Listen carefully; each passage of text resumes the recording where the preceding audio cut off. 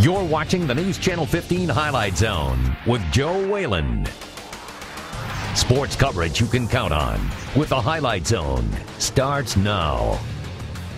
Well, not since the shorts were short and the hardwood was still maple as Fort Wayne hosted a professional basketball champion. The 1945 Fort Wayne Zollner Pistons, champions of the old National Basketball League, were the last to hoist the hardware in the Summit City. That 69-year drought on the brink of coming to an end, courtesy of a franchise that wasn't founded until 2007.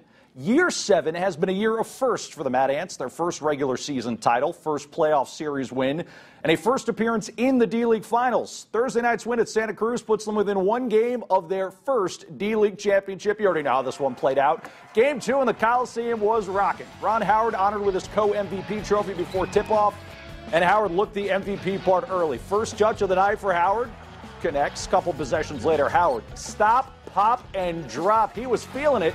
But the Warriors with their own sharpshooter, Seth Curry, younger brother of NBA superstar Steph Curry, and shooting apparently runs in the family. Curry with 12 early points. Santa Cruz was up 20-13, but as the quarter winds down, Tony Mitchell starts to heat up. First in transition, Sadio Rojas, no, Mitchell, the putback slam.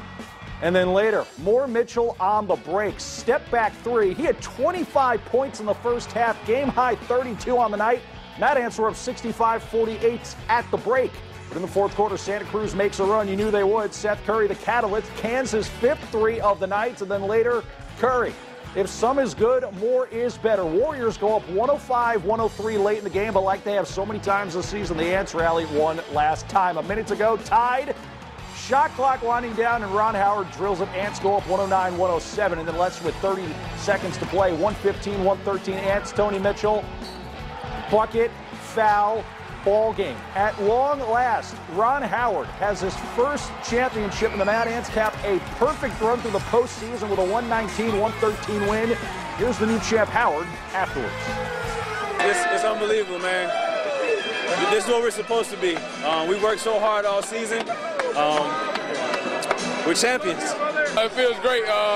These guys, we worked hard all year to get to this point, and we got here and we finished. That's all we wanted to do. From day one, they all like to come to work every single day, get our work in, even when it's 15 below, and I'm, chewing on them and yelling at them.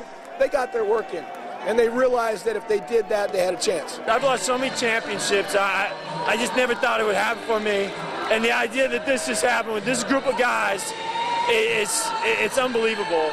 And I've been so kind of emotional going into this because I love these players and these coaches and this staff so much. And I just wanted it to end the right way. And by God, it did. What a line. Can't get enough from the Mad Ants. We've got tons of extended interviews online right now on the sports page of WANE.com.